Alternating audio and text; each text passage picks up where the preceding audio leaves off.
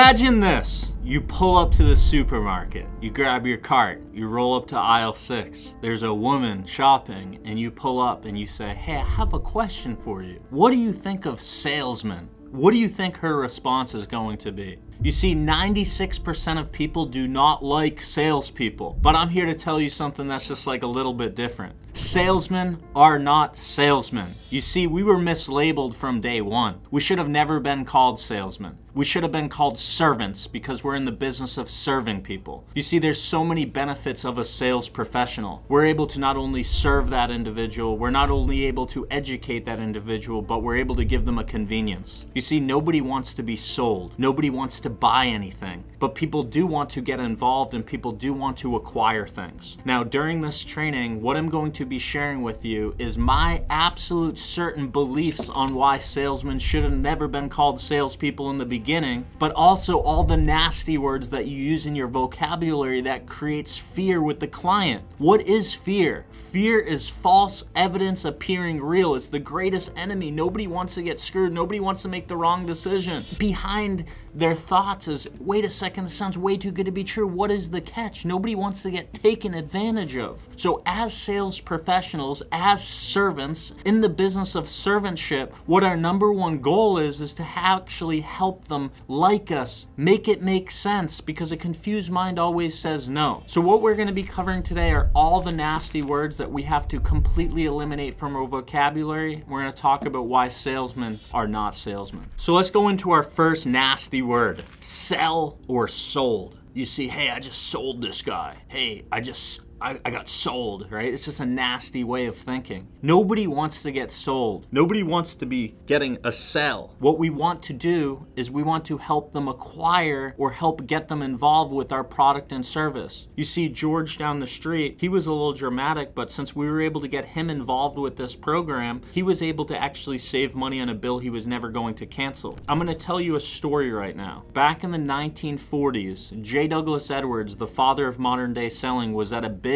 all-time sales convention, and he was there with Paul Harvey, a very notable radio announcer, and they were at this awards party, and it came down to the last award for the Salesman of the Year selling real estate. And while they were announcing this individual, they said, "Hey, this guy made $40,000 this year," and the crowd kind of looks around and they're like, 40 grand? You know, there's individuals that made 70, 80, 100 grand selling real estate this year. How is he the Salesman of the Year? And they call this gentleman on stage, and he's got a stick, and they realize, wow, this gentleman's blind. He accepts his award, he gives his speech, and Mr. Edwards and Mr. Harvey said, "We gotta go find that guy." And they pull up and they said, "How were you able to sell this many homes?" He said, "You see, I didn't sell anybody anything. I was able to actually help them acquire, but I could never see these homes through my own eyes. I could only see them through the families that I served eyes." You see, people are not going to do business with you because they understand what you're saying. They do this because they feel understood. So we are not going to sell anybody anything. People are not going to get sold. We are going to help them acquire or help them get involved. Your next nasty word is buy. Nobody wants to buy anything. You see, we buy things all the time. We don't want to buy things, but what we do want to do is we want to own them. See, if I can give somebody the ability of ownership, that's a lot better than asking somebody to buy something. Our next nasty word is deal. You might be like, deal? I have a really good deal. How is deal a nasty word? You see, we've all gotten into these deals before where sometimes it's a good deal, but also there's other times where it's a bad deal. So instead of the word deal, what we want to give them is an opportunity or the ability to transact. So I did not do X amount of deals, I had X amount of transactions, or I had an opportunity to actually get these families involved rather than saying, "Hey, I've got this great deal for you today."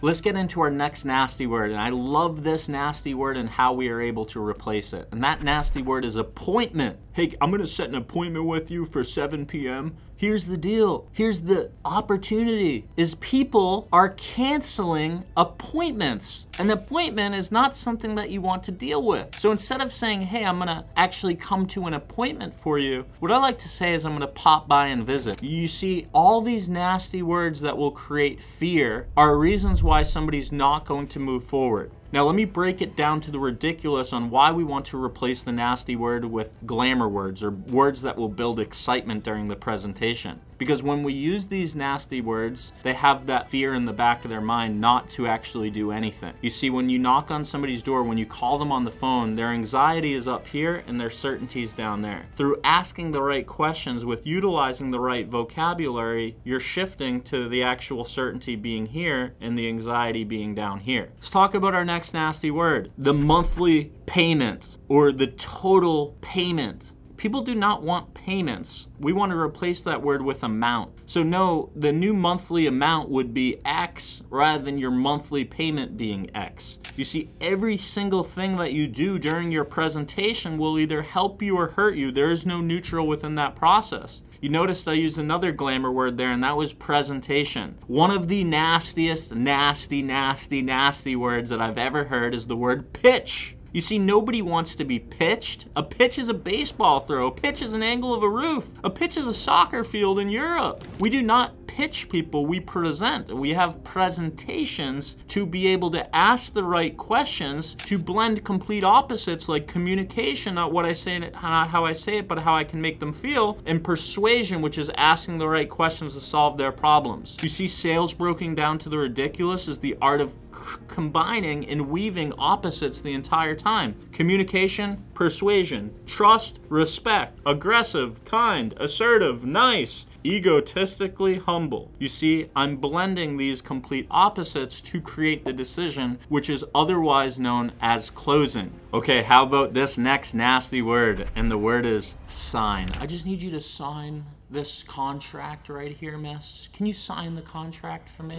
You see, that's going to create fear. What have we always been told about signing things? You see, people are not gonna sign, but we are gonna have them okay, approve, or authorize the forms. You see, I'm not signing any sort of contract, I'm okaying the forms. They're okay with okaying it, approving it, authorizing it, or endorsing it. And then another nasty word is contract, right? Oh, I'm not signing any sort of contracts. This is a contract, right? People will tend to make that a much bigger decision than it really needs to be. So no, I do not have a contract. I have forms, I have paperworks. I have an agreement for you to actually endorse right here. You see, what we're doing is we're replacing these nasty words that create fear. That's the greatest enemy, is people are not gonna make a decision unless they feel comfortable, unless they have that feeling that I'm making the right decision. And that's your job in servantship, as we are not going to call it salesmanship anymore. In servantship is how can I be the assistant buyer, take their hand and actually lead them through this process. Your next nasty word is customer. You see, I have 0 customers. Although I've been able to help serve thousands of families, none of them are my customers. These are families that I serve or companies that I've helped get involved with my product or service. You see, when we can refer to the customers as the families that we can serve, then you're starting from a genuine place of servantship to actually helping somebody get to that next step. Your next nasty word is cheaper. People do not want things that are cheaper, right? I have a cheaper amount than the competitors. I have a cheaper price than the competitors. No. We want to replace the word cheaper with more economical or most economical. We have a much more economical option for you guys to actually save money on a bill you were never going to cancel. You see, Judy, she was a little dramatic, but what she was able to tell me was we were able to actually help her situation. You see, when you're utilizing these glamour words, when you're replacing the nasty words, understand that it's your body language, your tonality, and just very 7% the words that you speak. 55% is body language, 38% is the tonality. It's not what I say, it's not how I say it, it's how I can make them feel, and it's asking the right questions to solve these families' problems. Let's get into another nasty word that I hear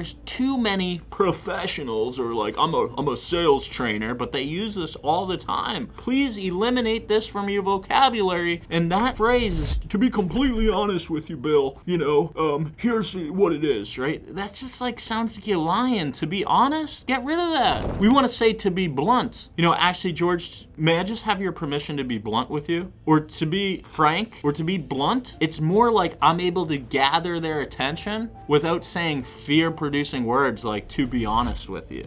Your next nasty word is commission. Hey, what was your commission on that sale? How much did you make? See, I don't work off of commission. Commission is a nasty word. We have a fee for our service. It's a little bit different, where if we're able to help your situation, that's all we work for is a fee for service. All right, your final nasty word of today's segment is going to be the word problem, right? I have this problem, right? No, you don't have a problem. Stop calling it a problem. You have a challenge, and these are challenges that you can overcome. The sales professional is the only creature that faces rejection on a day-to-day basis. Your highest highs, your lowest lows could come in a 24-hour period, and you're gonna have a lot of these challenges. How you're gonna react to these challenges is up to you. Are you gonna get stuck in the danger zone where you're sitting there like, oh, I don't know if I can do it. I have all this self-doubt. I don't know if I'm gonna be good for this. Or you're gonna be striving for these motivators, which we call the comfort zone: money, achievement, recognition, self-acceptance. You see, most of you guys are paralyzed. Let's not get paralyzed. Stop focusing on what you're doing wrong. You don't have any problems. You have challenges. I want you to focus on the things that you're doing right. The more that you focus on the things that you're doing right, the more that you can actually become that perfect servant. Servantship. You know, I started this video as why salesmen aren't salesmen. We are not salesmen. I'm not here to sell you anything. I'm here to get you involved. I'm here to help you acquire. I'm here to serve. I'm here to educate. I'm here to give you a convenience. A convenience of making a decision in your own home. A convenience at moving the pace that you want to move. The ability to serve you and the ability to educate you to making the decision that's best for you and your family. That's the best part of servantship. Salesmen should have never been called salesmen. I'm not a salesman. We were mislabeled, right? 100 years ago when they said, hey, you're a salesman. What's crazy is I read these books about servants back in the 1930s and 40s where everybody served door to door. Everybody helped people get involved door to door. They literally helped people get involved. They used to go door to door in Long Island, New York, and they used to get people involved with manure all over their grass. And his famous line was, it'll only take 5 minutes. You see, the salesman should have never been called a salesman because we are not salesmen. So stop labeling yourself as a salesman. What you are is a servant. We're in the business of serving. We're in the business of educating. We're in the business of helping people get involved. And we're in the ability of giving you a convenience for your home and for your family. To the families that I serve, to the fellow servants that I serve, I'm here for you. I'm rooting for you. Let's go. If you want to check out the rest of the nasty words, make sure you like this video. Make sure to subscribe for your boy. We're making plays. We're almost at 20K. Super thankful for all of you guys. We will see you on the scoreboard.